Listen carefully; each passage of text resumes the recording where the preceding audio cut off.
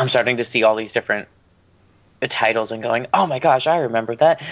Get ready, Magic School Bus gets ready, set, dough. Where they get how bread works. Are you nostalgic, a parent, or perhaps a child at heart? When it comes to children's media, from books to TV shows, and even movies, there's often more than meets the eye. Is it well written? Does it still hold up today? What works and what doesn't? Or maybe you wonder what went on behind the scenes of that work. Together, a trio of adults who are also kids at heart will critique and comment on one piece of children's media each episode. Hello, this is Eric. Hi, I'm PJ. And I'm Rico. You're listening to Beyond the Lens, a family-friendly podcast. Hello, everyone. Thank you for tuning in and welcome to Beyond the Lens. This is Eric. Hi. Today, this is Eric. I'm joined, of course, as always, with Rico and PJ, and today we are going to be discussing one of my favorite television series of all time from a personal and professional perspective, The Magic School Bus. How familiar are you two with The Magic School Bus book series or television series or any iteration of the franchise? Well, I'm very familiar with the original one that aired back in the 90s and in syndication in the early 2000s. The reboot that was on Netflix, I watched a few episodes in preparation for this podcast. But overall, I guess you could say I'm familiar with the whole concept. Yeah, like Rico, I'm kind of familiar with the original series. I remember watching some of the episodes in elementary school and in middle school. I haven't watched it in a while, but I am sort of familiar with that one. I didn't even know there was a reboot until literally hours before this broadcast, so I'm very unfamiliar with that and kind of unfamiliar with the books as well.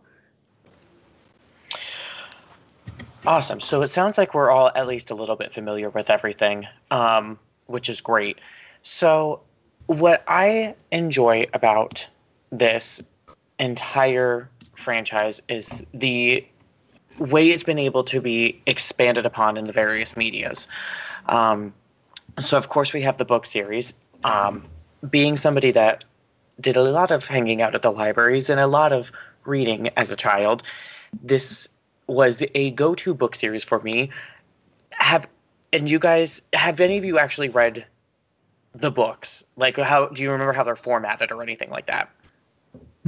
I've come across like a few books here and there. I don't remember exactly. Like, I know it was a book series before it turned into a TV show, but other than that, yes. I don't really know much about the books. Yeah, unfortunately, I wasn't really exposed to the books either. I mean, I've heard of them and I've seen what they look like, but I never actually had the opportunity to read them. Okay, cool. So what the book format pretty much follows what the television series that followed format did. So it's a classroom of kids, and their crazy eccentric teacher, Miss Valerie Frizzle, takes them on all sorts of random field trips on her school bus, which happens to have all sorts of magic and scientific powers. The school bus is also anthropomorphic, which is really fun. Miss Frizzle has a pet lizard named Liz. The books were first written in 1985 and had been written for about 25 years since then. They have gone to do all sorts of different adventures to the moon, inside a body, under the sea, you name it. What I loved about these books was the format was so different than regular picture books where it's like, Miss Frizzle took the kids on a field trip and they went here and it was fun and this is what they learned. The end. What they would do is they would have the narrative plot go through, and then the kids would have little speech bubbles, almost like a comic book, on the different pages, and they would like throw out their opinions or like break down bigger words. There would also be little boxes with information about whatever the topic was. So like they could be talking about rain, And they'll break down what the process of precipitation is and what the process of evaporation is, and kind of go through and explain all of that. So it's not just like, look, this is a book. This is a fun adventure. So I was never somebody that was interested in anything scientifical, anything science related. I was like, I don't want this crap in my life. Okay, somebody else will learn this. Like, that's fine. So this book series, not only did it get me really interested in reading, but it also gave me an opportunity to learn about just even basic science and be able to, because it was able to be presented to such a younger audience. And they didn't try to talk down to the kids that were reading this book. They very much said, these are the terms. This is what it does in the science form, and let's break it down a little bit so that way you can kind of understand what that means. So the book series was super, super popular in the libraries and in the schools, in the classrooms. The original series consists of 12 picture books. Then there were 20 chapter books that were written. Scholastic Reader Level 2 has 33 books, so those are kind of the advanced reading, like continuing to learn different words and break them down and everything like that. Then because of the television series, they decided to continue to write more tie-in books with the television series. So there were 32 of those books. There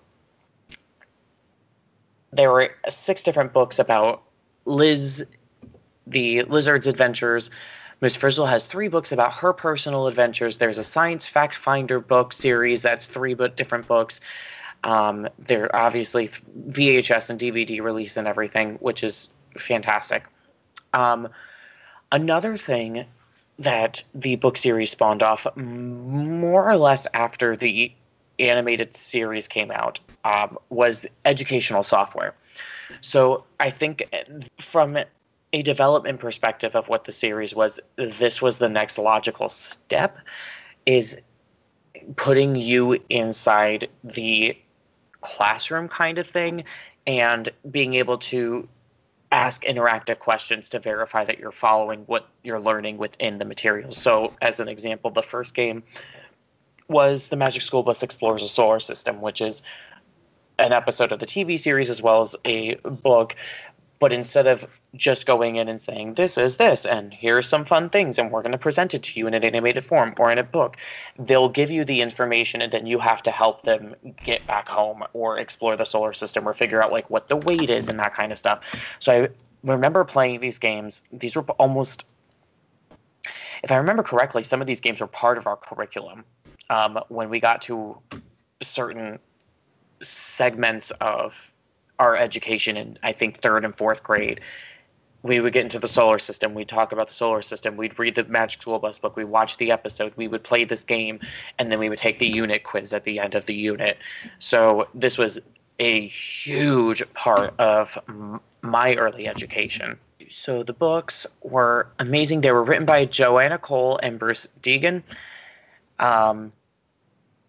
Did you guys... So for me, Miss Frizzle is probably my favorite teacher in the existence of the world. I love her. I think she's hysterical. Her style is amazing. Every single book and episode, she gets a different themed dress and earrings and a headpiece, and it's great.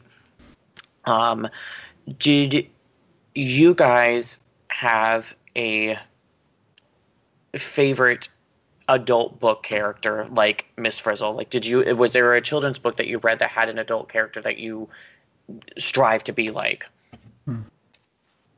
Man, it's such a good question, but unfortunately I don't have one. I mean, my favorite book growing up was actually a children's dictionary.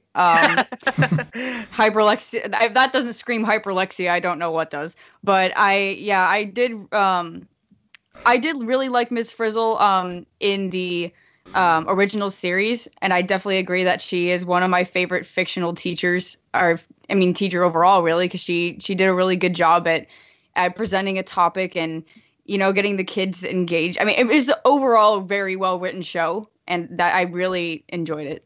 Yeah, I really can't think of many books that I read where there was like an adult character that I really identified with or strive to be like. Miss Frizzle was a pretty cool teacher.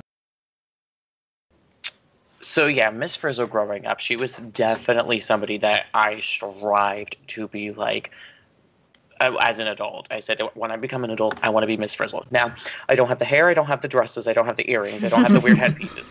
But personality-wise, I'm doing an okay job of just emulating what Miss Frizzle is. So, Scholastic decided to animate the books into a television series. In 1984, the concept was made into an animated series. Scholastic Entertainment was the one that produced it. Former Scholastic Vice President and Senior Editorial Director Craig Walker came up with the concept of doing this as a television series, animated. This would allow, in the similar form of the books, for kids to learn science in a very fun way. And if you're looking at PBS shows that were running at the time, you had Shining Time Station, you had Carmen Sandiego, you had Barney, you had Lamb Chop, you had Mr. Rogers. Like, this was the pinnacle of PBS programming at the time. And I think it's been a long time since we've had a lineup like that on PBS, where all these shows were just consistently fantastic and also served different purposes. That was another thing that I appreciated about the shows at the time. So the theme song, which I think everyone has either heard, knows the words to, or can dance along to, Ride on the Magic School Bus, was written by Peter Lurie and was performed, of course, by Little Richard. The show's voice director was Susan Blue. Some of the show writers worked on Fraggle Rock and then came on to do this show. And knowing that now, I can definitely see where the crossovers were for everything. Originally in the U.S., Magic School Bus was aired on the Learning Channel and then eventually made its way to PBS in 1998 to do reruns. And from there, it's had VHS releases, and the Scholastic still offers like teaching packets and free documents and word searches and worksheets online to be able to connect with the material and everything like that. Speaking specifically of the cast, Lily Tomlin is the voice of Miss Frizzle, and I love her, and I think she's wonderful. The series has had a wide variety of different guest stars throughout the years. I know one that stood out to me in particular because, surprise, she has a very recognizable voice, is they did a 2-part holiday special about recycling, and the person in charge of the recycling plant was Dolly Parton. And immediately I recognized her voice as a kid. There is also the curator and owner of the town's sound museum, and this character is voiced by Carol Channing, who recently just passed. Rita Moreno is in there, Dom DeLuise, Cindy Williams. Oh, gosh, just the list goes on and on. Robbie Benson. Oh, okay, so I didn't realize that's who that was. So Phoebe is the girl that always says, at my old school, blah, blah, blah, blah, blah. So there's an episode where they go to her old teacher's garden and they learn about flowers and how seeds develop and grow into flowers and everything. So that teacher, her former teacher, is voiced by Robbie Benson. So now I'm going to have to go back and watch that episode and be like, I know who that is now. Did you guys have a favorite student in the classroom? I'm just trying to remember like all their names. I'm blanking right now, but I think if I had to choose a favorite one, because I mean, I don't really remember that much about their personalities, but for some reason, like the first one that popped into my head, I think his name is Arnold. Yep, Arnold. Yeah, he's the one that's popping into my head. I think he just made me laugh. Yeah, Arnold for me too. I think he's the one that is always like, I should have stayed home today, and... Oh, yeah, that's why. I remember now.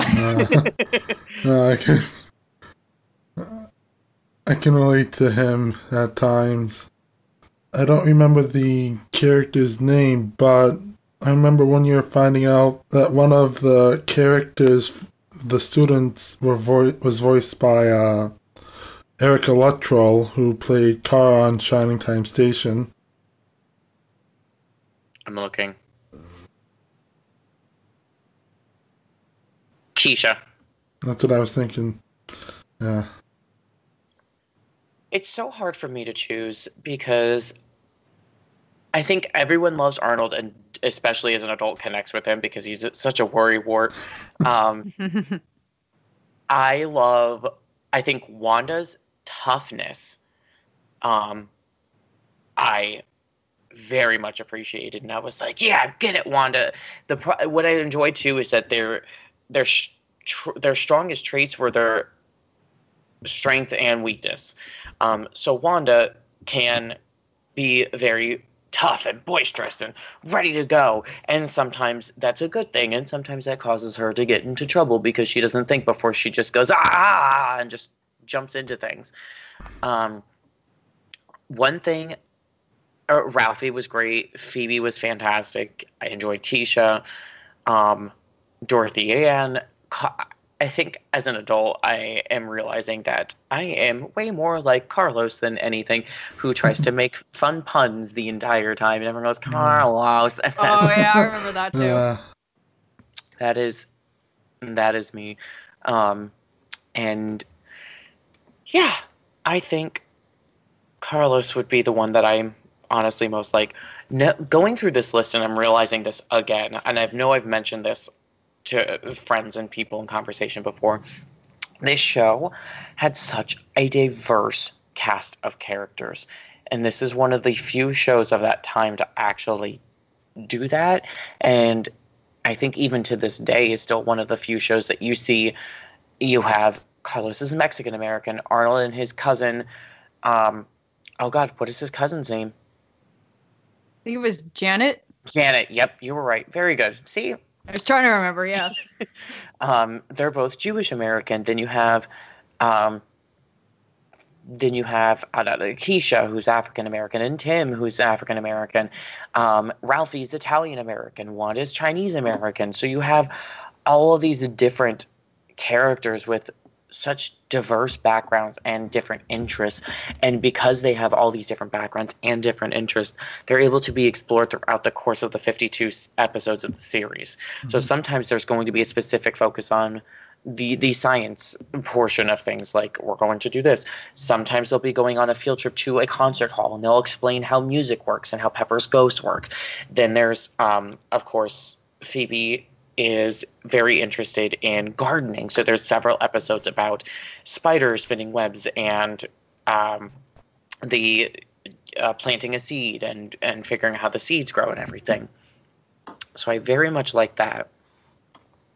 And I think another favorite character that people often forget is an actual character is the bus itself. Mm-hmm. The bus is anthropomorphic. He or she... Does it have a are we gendering this bus? It.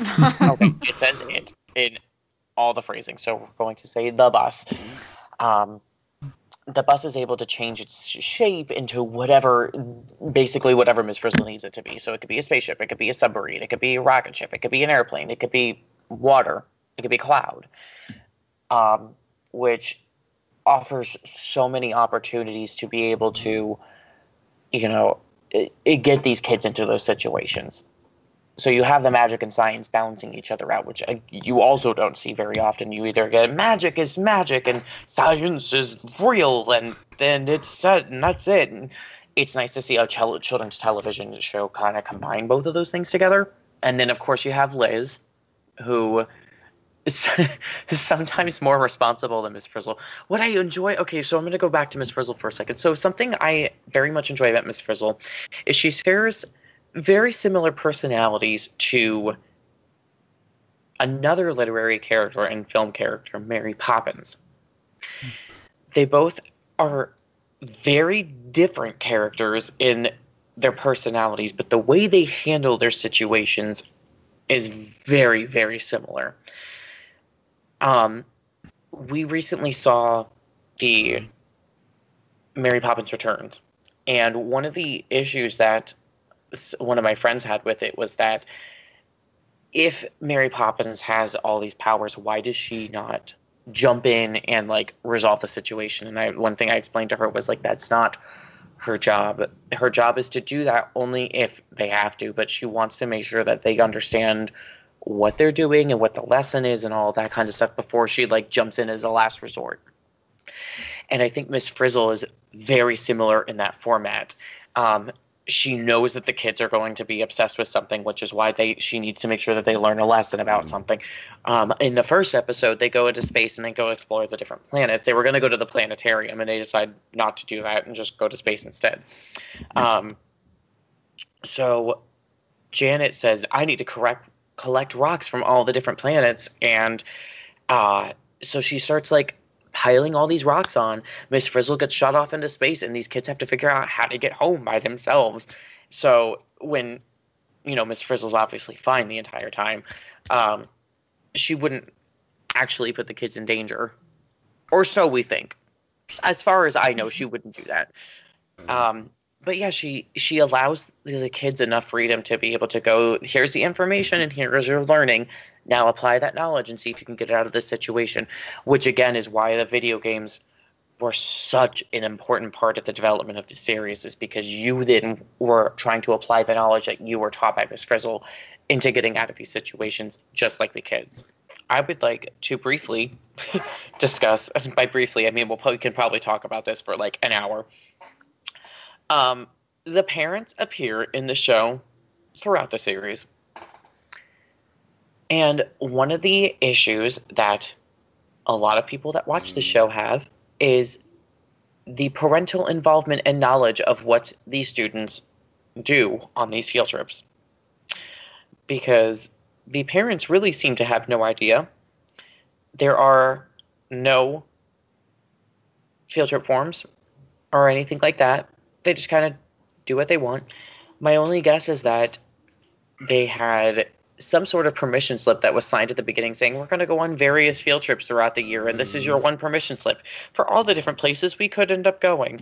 And they go, okay, cool. And then just not ask about their day.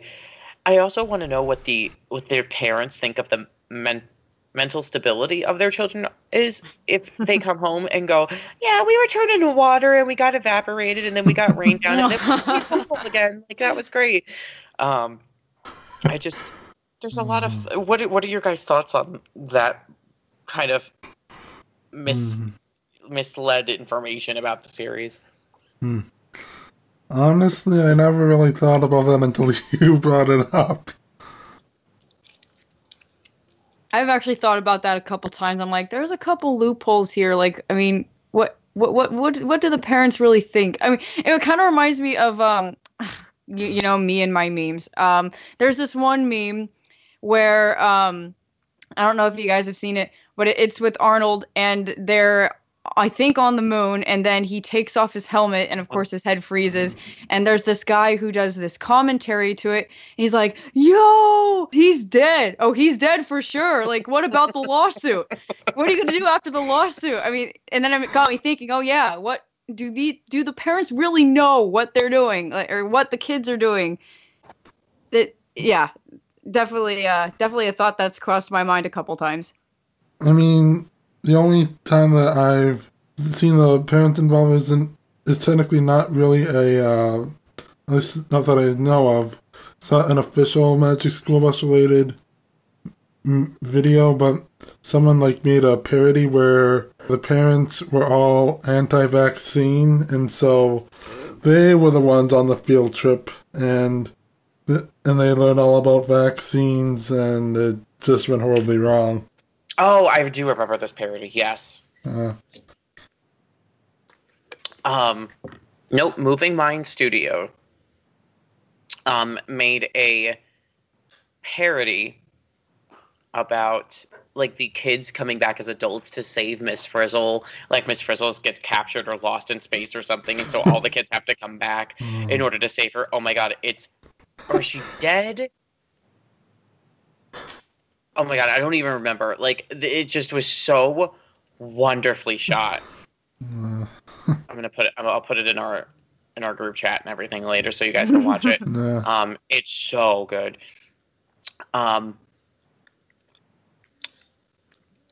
Speaking about the reality of the series, how much do you guys remember about the little snippet at the ending of each episode? Oh, I remember that very well, about how they all call up and explain about the various scientific inaccuracies. So at least with that, I can give them that, like, yes, they can create a fantastic episode and then talk about, like, if Arnold removed his helmet, he would be dead. And he's like, yeah, but that's okay because Arnold was acting. And like, so I very much loved when I love that the kids would be the ones to call into and be like, that's not right. That's not how this is done, because kids still do that. And that's why adults do that now. And I'm like, get away from me. Yeah, so I love when they would be able to break it down and kind of explain, like, this is what it was for the series, and this is what it was. This is kind of what happens in real life, and no, kids can't actually shrink down and blah, blah, blah. Maybe one day we'll be able to. So yeah, Magic Schools went all over the world, and it was wonderful and great. And then on June 10th, 2014, Netflix and Scholastic Media said, we are going to do a new series called Magic School Bus 360. And then that didn't happen. So it was supposed to be a new iteration of the franchise, which is a modern Miss Frizzle high-tech bus. It stresses the importance of modern inventions like robotics and wearables, camera technology, in order to kind of rekindle the interest out, for that was past the 20-year mark of, gaining more interest in the science and the STEM research and all that kind of stuff. I say STEM research as in not stem cell research, but like STEAM. STEAM is what I'm thinking of. Oh my God, I am so tired. So some of the original voice actors were intended to come back to help with the show, which is great. And then they changed the title to The Magic School Bus Rise again. In February 2017, before the series premiered, Netflix announced that Kate McKinnon would be joining the cast as Fiona Felicity Frizzle, who is the younger sister of Miss God, what's Miss Frizzle's first name? Regular Miss Frizzle. I said it earlier. I don't know. I'm trying to remember. Veronica? Or Valerie? I knew it started with a V. I couldn't remember. So yes, they brought back Magic School Bus and Magic School Bus Rides again. So this is in its, I believe, second season right now, and the third one is in production. Each of the first and second season are 13 episodes long. Lily Tomlin comes back as Professor Valerie Frizzle, who the reason why she's not in the episodes is she is going off on her adventures and trying to do some scientific research. So she gets her younger sister to come in to take over as the teacher. All of the kids are there. I believe Phoebe is not there. Mm-hmm. And we are joined by a new character who is, give me a moment, Jyoti, who is Indian American girl who replaced Phoebe on the Magic School Bus. She's an expert in science and robotics, so there's your science and robotics person that comes in. And I think she also adds a very interesting character puzzle piece that's kind of missing from the show. So the rest of the class is still the same. So it's almost like they graduated to the next class year, and then Miss Frizzle says, bye.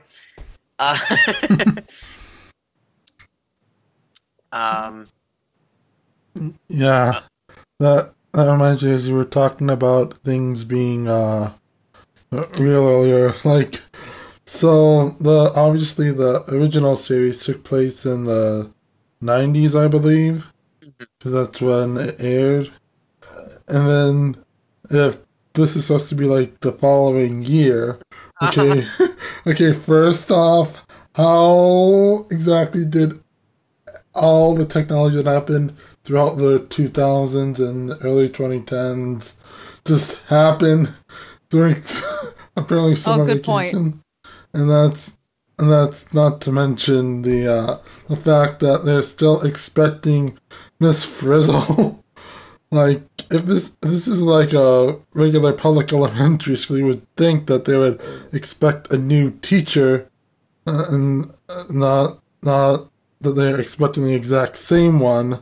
Then obviously they switched it around, but still, it's just strange. Yeah, and I'm also not sure. It makes me question the school board's decisions on how things work and how, like, Valerie's younger sister was Valerie just. My guess, again, going back to the Mary Poppins thing, Miss Frizzle was very persuasive. She was able to go into a room and make the room do whatever she wanted and make it think it was their idea.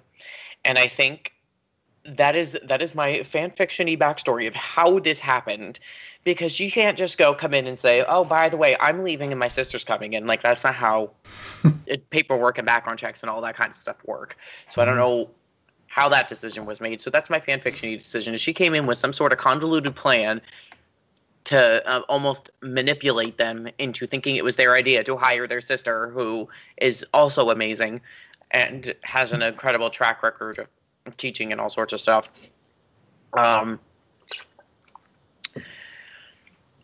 Some people were... I feel like the casting decision of Kate McKinnon was very hit or miss. I personally love Kate McKinnon. I think she's a fantastic actress. And the second they announced her name, I said, done. I am ready for this show. Let's go. She's going to make a great Miss Frizzle. She's going to, and that was the other thing, is that people thought she was replacing the voice of Lily Tomlin and being Miss Frizzle. And they were like, no, we've got this figured out. Don't worry. Calm down. So fans, can you believe that fans would freak out over literally anything? I am shocked. Fandoms, yeah. So from Kate McKinnon's SNL experience, I knew that she was going to be able to bring in character voices in her chaos that she has from Saturday Night Live into this role, and it was going to be outstanding. And it was, and she did and is doing a fantastic job with the series. Do you have any specific opinions about Miss Lily Tomlin or Miss Kate McKinnon? Honestly, I probably would have to see more episodes to really form an opinion. Like I said, I only saw the first 2 episodes of season 1. I did not really watch much more from the new version of the show. So it's sort of too early for me to say, but I think I like her overall. I agree. I haven't seen the reboot at all, so I really can't form an opinion at the moment, but I do like Kate McKinnon as an actress. I've seen her on SNL. I think she's great. And I think it sounds like she is doing a wonderful job. So I think for now I'm going to trust that judgment, but I'm sure she's doing a wonderful job. One of the other things that people got real irritated because of the animation, and I will 100% back their decision and their opinions on that. I'm not a huge fan of Flash animation. And coming from a series that was so beautifully 2D animated to something so... I think this format of animation works for some things, and I don't think it works for other things. I got used to it with this show. I still don't prefer it. I think it's garbage looking. I think it looks like lazy animation. It looks like something. Yeah. It looks like something that should be. If this was web content, like 3-minute little web episodes, this makes sense for the animation to be like that. And I would be like, oh, okay, cool. That doesn't bother me as much. When it's full-length episodes, like, what do you... Stop. No more. They look like... Sorry, go ahead. Oh, okay. I was just going to say, I saw like a screenshot from the reboot, and I'm like, I'm not really sure if I'm going to like this animation style, because it did look very different. I'm like, I'm not sure if I'm going to get used to this. Yeah, I think for me it might be fine, like, if it wasn't juxtaposed to another show or even another iteration. Like, for example, I know Arthur and Cyber Chase, which was originally 2D animated, and they since switched to Flash animation, probably for budget reasons. And honestly, like if it was, say, a whole new show and there was literally nothing to compare it to before, and it might be okay.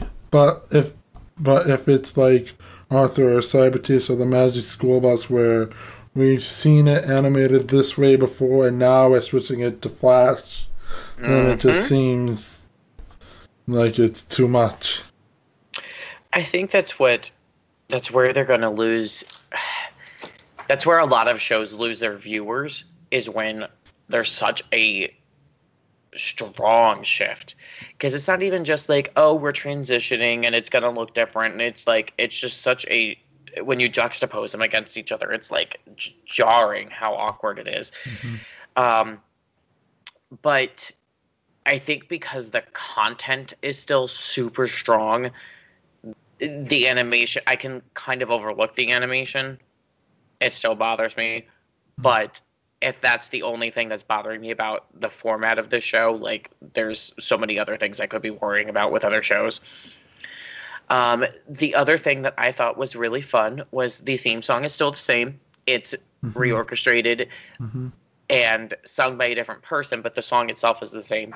So the original was sung by Little Richard, and they said, well, who's going to give a similar style to this song? And they said, who's popular right now? Lin-Manuel Miranda. Let's get him involved. And he was like, yes, let's do this. So that's who it is. Yes, and I remember when the trailer dropped, and he was like, I'm so excited about this, and I haven't been able to tell anybody, and I'm just like, ah! So he's super happy that he was able to do the theme song for this. Which now what I'm thinking about is, like, when you record something like that, like, you record it, you're done, it's once, and that's it. You don't realize, like, how often this song is going to be played because it's played in front of each of these episodes. So, like, that would be the one stupid thing that I always find one weird thing that I would like to talk about with a celebrity. And I think this is going to be that one weird thing, is I'm going to come up to him and be like, okay, so first of all, Magic School Bus, we got to talk about that. And second of all, his other thing was the, which went viral because it's Lynn and he does what he wants. Him watching Thomas with his kids and talking about the facial hair on the trains.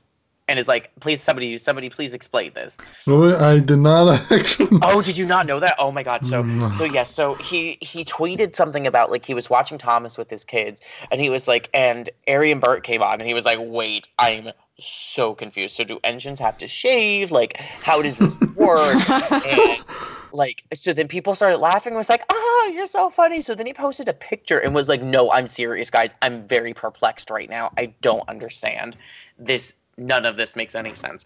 So that's going to be the second thing we talk about, is, like, that nonsense, and be like, I am so happy to be able to listen to your rant. Just scream into the void, and I will be the void that you scream into about the nonsense that is facial hair on fictional trains. Please. The other thing that I found interesting, hang on, I'm trying to find this rant so I can have it up. Thomas Tank Engine. The ending bit that we were discussing earlier from the original series, where the kids would call the producers of the series and be like, oh, blah, blah, blah, blah, blah, blah, blah. Miss Frizzle fills in a lot of that void. So what I like about this ending bit now is Miss Frizzle will be somewhere completely random. And the kids will call her on her cell phone, and she'll discuss everything and kind of walk them through it.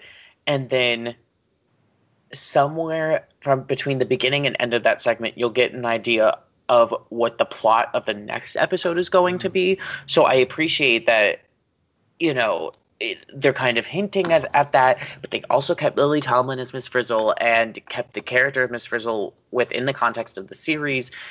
And then it opens up another weird question of like how manipulative Miss Frizzle is, because if we're seeing where they're going to end up next at the tag of the previous episode, how much does she play into where the kids are actually going next, or is it just coincidence? These are the questions I have for this fictional character. And I'll never get to speak with. I'll speak to Lily Tomlin, and I'll be like, "Listen, we got to talk about Miss Frizzle. I need you to relay the information to me. Tell me how this works. Explain all of this."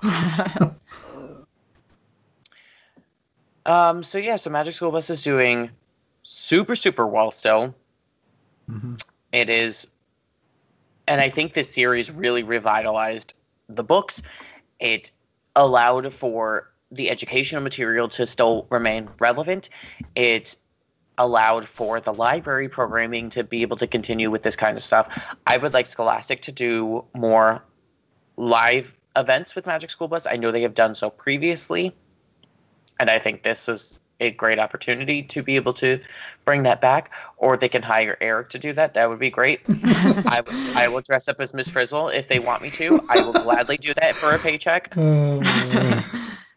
I don't think anybody could sound like Lily Tomlin except for, so they adapted the movie 9 to 5 into a musical, and Lily Tomlin, Dolly Parton, and Jane Fonda were in the original movie, and we were like, who is going to replace them? So they got 2 big Broadway people to do the roles for Dolly Parton and Jane Fonda. So we were like, who's going to do Lily Tomlin? So it's Allison Janney that does Lily Tomlin. And I was like, this is the best casting I think I've ever seen in anything. And anything that Lily Tomlin does that she doesn't want to do anymore, I think Allison Janney should just do it. So if for some reason, like, she decides, I don't want to do Miss Frizzle anymore, I think we're just going to give it to Allison Janney and she can do whatever she wants.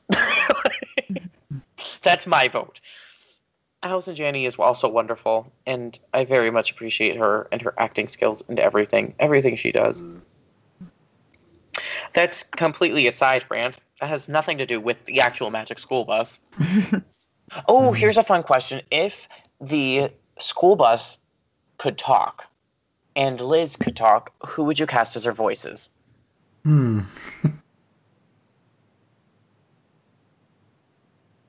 I have no idea. That's a tough decision. I'm not sure about Liz, but the Magic School Bus, I'm not sure if we're going to be familiar with him. I would say Jim Conroy. He was the voice of Ruff Ruffman on Fetch with Ruff Ruffman. And so he sort of has that...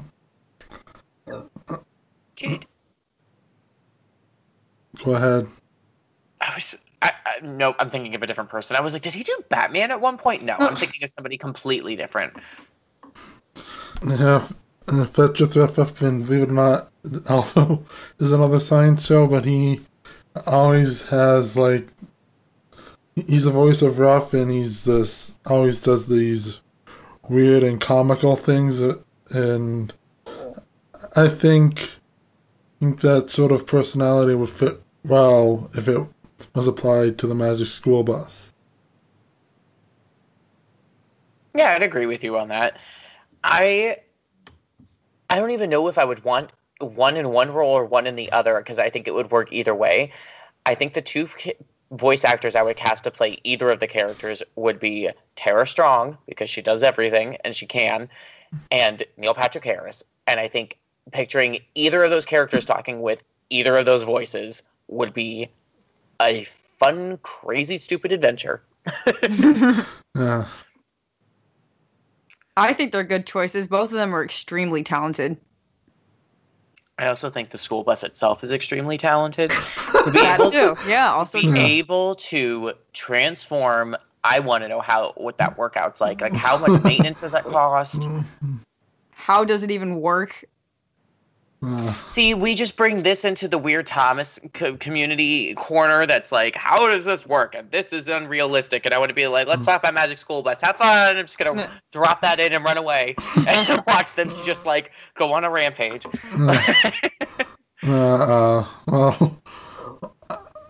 Speaking of Thomas, I know there's a Shining Time Station parody on YouTube by, I think it's like Top Story Weekly or something like that, and it's basically about Obama's railroad initiative, and they're trying to impose some new regulations to sort of make the railroad more efficient, and the magic is constantly being brought up, and the guy with the clipboard's like, okay, by my calculation, this magic dust costs around $4,000 a day. So, I would imagine something similar would probably be the cost of maintaining the magic school bus as well. Yeah. Oh my god, I just found... So, okay. We're side ranting now. I was trying to find this parody, and then I found this other channel that was like a bunch of Shining Time Station stuff. This is the clearest I think I've ever seen the first episode of Shining Time Station. Because usually you get the gargled like lines on the video, VHS tape, and everything. This is the cleanest I have ever seen. I'm so excited because I'm gonna download this right now before it gets taken off, and I'm gonna prove a point and be like, "Look, it's possible. Just do it, Mattel." Anyways, all right. So, if you are interested in watching the Magic School Bus, you can watch the original series on Netflix as well as the Magic School Bus Rides Again. The second season is the newest season of Magic School Bus Rides Again that is on Netflix. You can also go to your local library and check out all sorts of books about the Magic School Bus, because I'm sure they still exist there, and I'm 100% sure if they don't exist anywhere else, that's where they will be. They will be in the Magic Treasure Chest that is the local library. Also, if you want to watch the trailer for the live action Magic School Bus parody, it is the Magic School Bus, the movie trailer, fan-made parody is the full title. The YouTube channel is Moving Mind Studio. It was published in 2012. It is about 2 minutes long. It's absolutely fantastic. I'm going to drop that in our chat so that way you guys can see that. Do you guys have any final thoughts on the Magic School Bus? What it means to you, what it means to education, what it means to the people, to life, liberty, and the pursuit of happiness? Well, I'm definitely going to give the reboot a try. But overall, it definitely played a little bit of a role in my elementary and middle school years. I enjoyed learning about new things through the TV series. Yeah, I think the Magic School Bus did a really good job of balancing the magic with the science, and it was a very unique show, and I remember watching episodes in the third grade in science class, and yeah, it definitely was a part of my childhood as well. Yeah, I think the Magic School Bus holds a very special place in a lot of our hearts. It definitely had a huge impact on the television industry as well as education and scholastic, and I think it opened a lot of doors for new media, for adaptations from book series. Obviously, you have a lot of novels and children's stories being adapted over and over and over and over and over again, but I think this really opened up the door to go, oh, this we can do this with picture books too. Oh, let's keep going with that theme. And then you have, Arthur and Franklin and Little Bear and all those that followed or came out around the same time. Mm-hmm. I also love the educational component behind the show, and it doesn't feel like it's forced because it is a teacher and her class going on a field trip. It doesn't feel like we are telling you facts. You're obtaining this knowledge very naturally because the teacher is teaching it to the kids, and you are also one of the students that just happens to be sitting at home. And it's a variety of topics that you wouldn't think about wanting to know more information about. And here we are, still learning new things because technology continues to change. And with that, the lessons in the Magic School Bus change as well. So thank you so much for tuning in, everyone. This has been Eric, PJ, and Rico with Beyond the Lens. Make sure you tune in next time for another fantastic, wonderful adventure through the world of children's media. Rico, what are we talking about next? I believe it's PJ's pick, and it's her favorite Disney movie, The Hunchback of Notre Dame. Yes! Oh, you guys aren't ready. If I can talk about this as long as my voice will handle. I love this. I don't even think I'm ready. That's awkward because this movie is like my least favorite. No, I'm just kidding. I love this movie too. I was worried for a second. I've seen nearly every Disney movie. I didn't see this one until later in life, but when I did, I was like, oh my God. It's an adventure. Yeah. Anyway, I can't wait for next time. All right. Well, thank you so much for tuning in, everyone. And we'll see you next time with Quasimodo and some Steven Schwartz and Alan Menken and some all sorts of adaptation nonsense to talk about because we have opinions here. Thank you for listening to Beyond the Lens. The intro music is Work. That's W-E-R-Q by Kevin MacLeod. It is available under a Creative Commons Attribution License and can be downloaded for free at incompetech.com. Beyond the Lens is a Recore Entertainment production.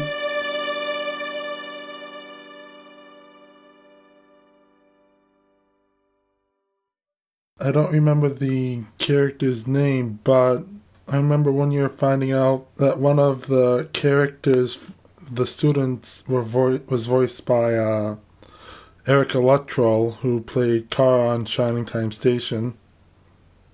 I'm looking. Wanda, Ralphie, Phoebe, Keisha. That's what I was thinking. Yeah. I was like, I had to go through the list going, no, that doesn't sound right. No, that doesn't make sense. No, it's not the boys. But you are absolutely correct. Yes.